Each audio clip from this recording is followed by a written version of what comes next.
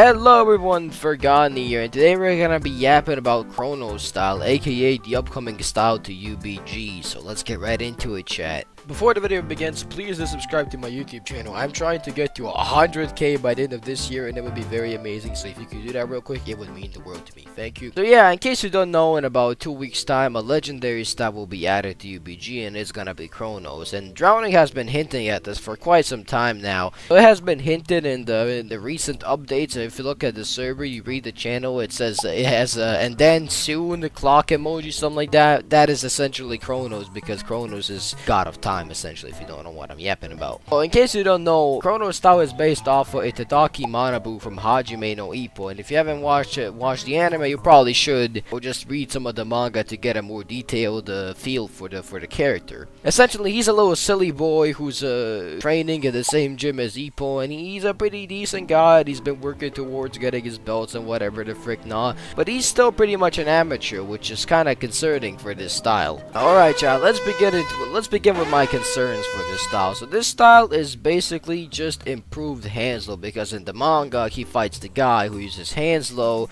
Speed Star, and he wins. So essentially CHRONOS is a speed type style, so you have very fast speed and reflexes and dodges. So basically we have freedom movement on this style. Jesus Christ. Probably gonna have speed equal to freedom, or maybe even better. I don't really think it should be better, but it might be better, I don't know. Imagine freedom, a little mode, whirlwind mode. That's essentially what your speed is gonna be. Now, I don't know if there's gonna be some sort of an ability for dodging, because he also does a lot of dodges to the sides, a lot of sway back, stuff like that in the manga. So, but we have another style variant with sway back. I don't know, chat, but one thing's for sure, the dodges are gonna have to be insane on this style, because he dodges pretty much every punch, right? So yeah, next up we have my first concern for this style, and that is Itadaki's punching power. In the manga, he even lands a couple of counters because he likes to counter people, because you know his speed and everything, but those counters don't really do that much damage. So he is known to have prickly, aka hedgehog punches. That's what he calls his little barrage of punches. He calls it hedgehog, right?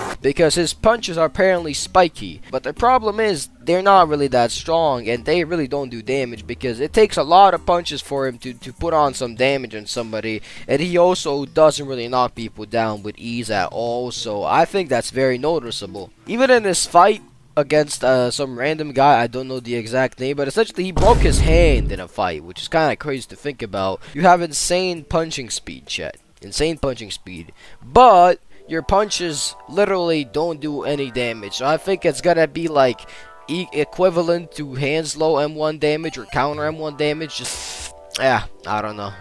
Another very important thing to note about this style is the fact that he is a literal glass jaw guy in the manga. Like, this guy falls after every punch. Every stronger hit gets him knocked down pretty much. His toughness is okay. Like, we've seen him in the manga a couple of times. He could like stand up after some Ippo punches, but essentially in every match he pretty much gets knocked out pretty fast and doesn't really put up much of a fight. And I'm assuming it's gonna probably be like Shogun. You know how it takes increased counter damage. In the manga, he does not use his guard pretty much at all. He always just relies on his speed and reflexes to dodge every hit instinctively. It's been working out till it catches him, then he pretty much gets knocked down. So we're probably gonna be seeing a very weak guard.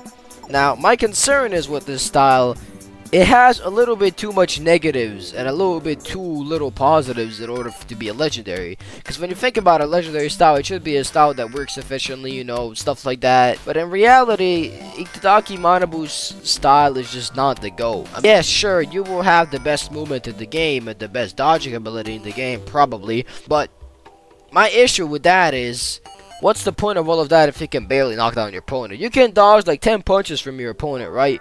But if your opponent can like equalize the match with like 2 hits, like that's a bit, you know what I'm saying, like. So essentially, yes, we have a literal glass cannon, chat, and I don't think that's too good. I don't think we need more styles like that. Now here's a little interesting part. You see, in the manga, he has his little own ability, which I believe might be used as his actual ability. So in the manga, he enters this little space. So he's apparently so fast that he goes into a different dimension of speed, and it sounds fucking crazy when you think about it, right? So basically, we have a time stop ability, chat. I think that ability would be the only thing that can save this style realistically, right? Because if you can stop time, you know, like that for a couple of seconds because you're fast and land a couple of punches, and you can probably land your ultimate, that might save the style and make you broken, right? Because when you look at the attributes, the speed is good, the dodging is good, but the strength is horrid, the defense is horrid, the guard is horrid,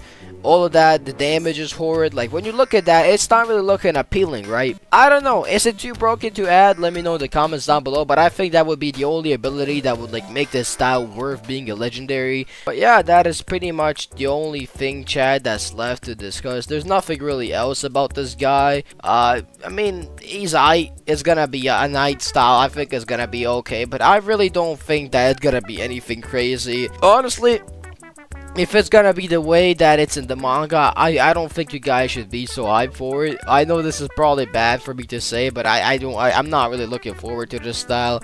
But as you already know, when it's out, you're gonna see it on my channel first, and we're gonna review it together. We're gonna go yap about it. So yeah, thank you for watching, chat, and let me know how you feel it in the comments down below. Mwah. Crazy thumbnail for the video I'm sending you right now. War. This one finna be tough to edit. Not really. Just some stuff I said in the outro. And that stuff I'm yapping about. Make the vid like 5 to 6 minutes.